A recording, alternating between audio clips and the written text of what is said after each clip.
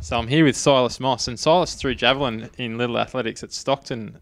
Silas, how are you looking in your later years in life in terms of your athletic career? Yeah, well, Stockton Dolphins Little Athletics Club, as you would know, is probably the premium club in the whole of Newcastle.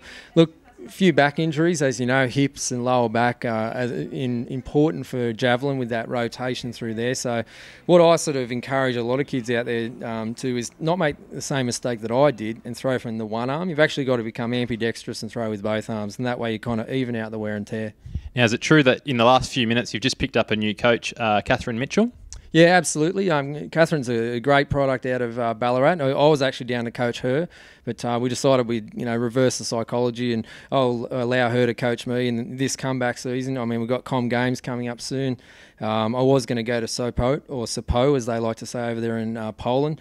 Did you know that it's got the longest jetty in the whole of Europe? It's a fascinating place to be there. So we won't be going there, but yeah, she'll be coaching me all the way to the Com Games. And look, let's hope Rio. Well, mate, have a good throw tonight at the Go for 2 and 5 Perth Track Classic. And final question, what's your favourite fruit? Mango.